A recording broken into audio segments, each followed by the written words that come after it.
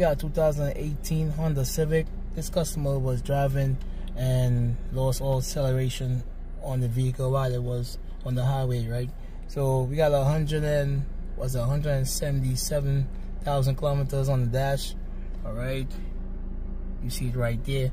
And they were driving along, and the vehicle just, you know, wasn't going anywhere. So they pulled over and they contacted me, and well, you know, took the vehicle to the shop, right? So first thing I want to do, I'm going to put the scan tool on this vehicle and see exactly what the cause is. I mean, I kind of have an idea that we are looking along the line of the transmission, right? But I need to do all my checks first, right? So let's go into intelligent diagnostics and let's see if we can do an auto vent and see if we could get all the criteria for this vehicle.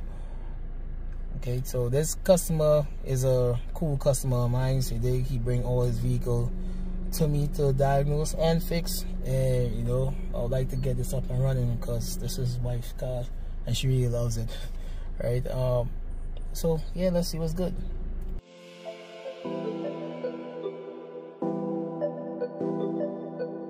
I might let a hater slide on a good day. I'm just trying to catch a vibe, can you feel me? Long as we living our lives, then it's okay. Everything is okay. I might let a hater slide on a good day. I'm just trying to catch a vibe, can you feel me?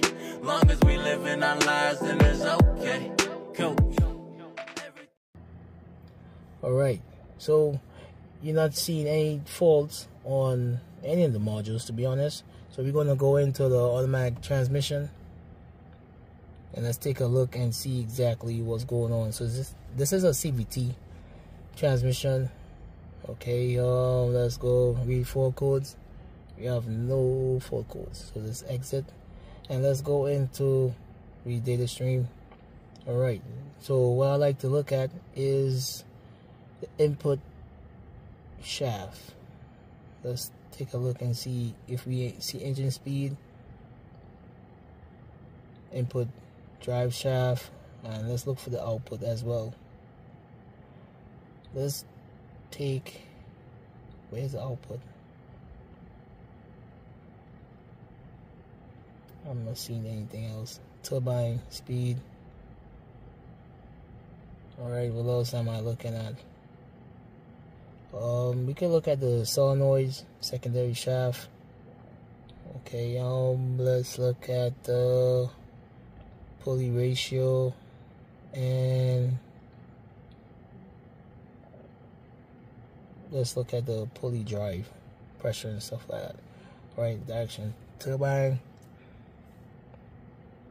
Okay, that's supposed to be enough. Let's press OK. Let's graph these. Alright, so I'm going to start the vehicle up. Alright, good. So my RPM is good. Let's put the AC on because it's somewhat hot.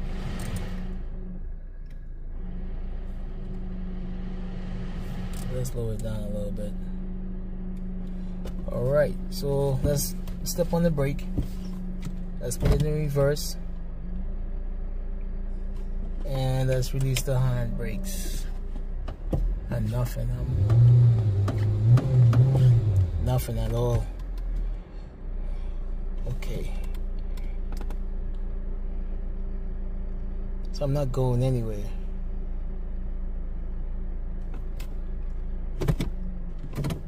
I got it in reverse. Nothing. Still. Let's put it back in park. Let's put the handbrakes up.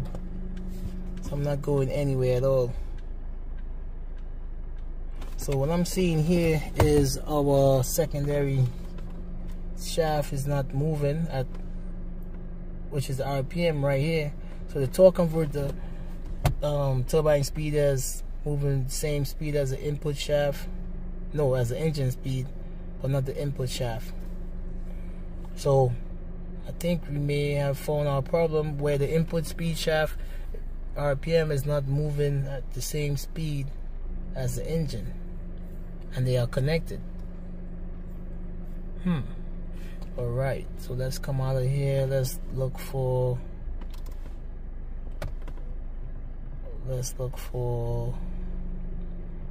some other pits. Here, the input speed shaft is supposed to be moving at the same speed because it's directly connected to the engine.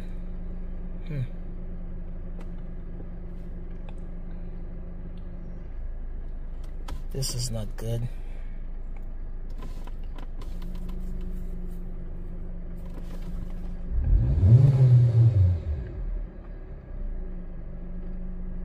Yeah, so the input speed shaft, it is moving, but for some reason it's not moving at the same speed as the engine. Is that enough? But the secondary shaft is not moving at all. Getting 0 RPM. And the engine speed shaft is at 287. Okay, so seeing that the transmission output speed sensor is not showing me anything, also the input speed sensor is also, well, you know, not moving, right? So we're gonna do a quick check. I'm gonna drain the transmission fluid, but I can also remove one of the sensors and see if I'm seeing any metal filings or something like that where I can get my hands on. Alright, so I believe this is the output speed sensor right there, and the input is to the front. Alright, I can't be mistaken, but let's pop that off and let's take a look and see if we see any metal debris or anything like that that's attached to there. Okay, so I removed the sensor, but I'm not seeing anything major.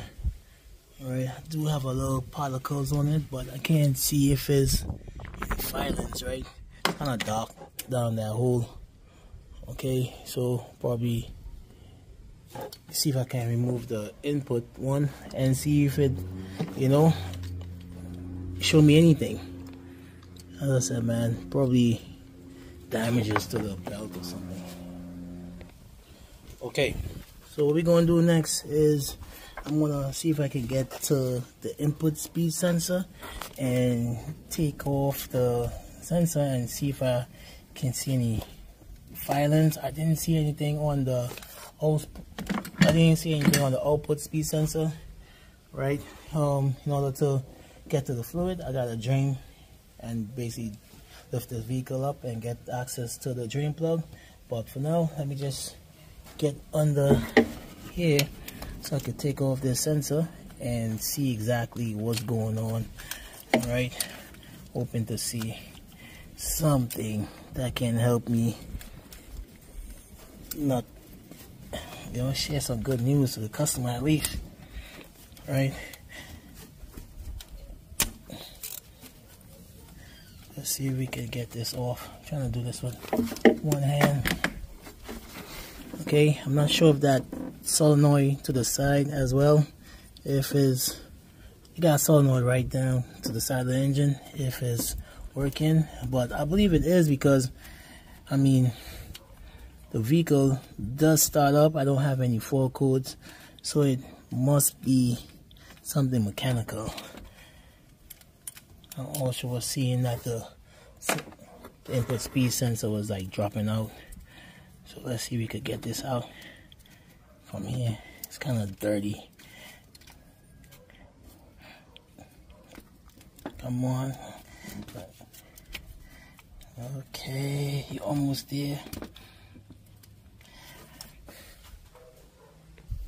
Okay, so I just got the sensor out and it's looking fairly clean. So next thing I gotta do is go under this vehicle, drain the oil, and drop the pan. I mean, I'm not seeing anything on top. I can remove the filter housing. They got a filter behind the cooler housing. Alright, I could get access to that filter to see if I seen anything. But let's do the easiest thing first again. So what I'm gonna do before I drop the pan, let's see if we can remove this filler hole and see if we see any fluid coming out. if you see anything coming on, I mean to have fluid. Yes, it does. So I just removed the filler nut and I just got fluid coming out. You can see it. Trying to get you to zoom in. Yeah, so that's letting me know that we do have fluid in this transmission. It's kind of dark, but at least it has fluid. Alright, so I was able to check the output speed sensor, the input speed sensor, and also to make sure that the transmission have transmission fluid in it, but everything checked out. So the next thing is to go on the vehicle, right, and see exactly what's going on. I may have to drop the sump for the transmission to see if I'm seeing any filings or any belt particles, right? Okay, so we just dropped the sump and there you have it. All the belt material on the CVT transmission. So I believe this customer definitely needs a transmission or rebuild, but there you have it.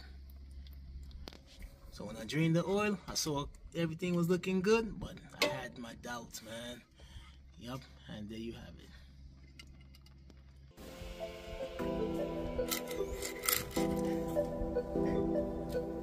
I might let a hater slide on a good day. I'm just trying to catch a vibe, can you feel me? Long as we living our lives, then it's okay. Everything is okay. I might let a hater slide on a good day. I'm just trying to catch a vibe, can you feel me? Long as we living our lives, then it's okay. Coach, everything is okay. Stuck at a point in my life where every decision's lethal. I've been working on myself cause I can't please these people. Throw it all up on the scale to find a lesson.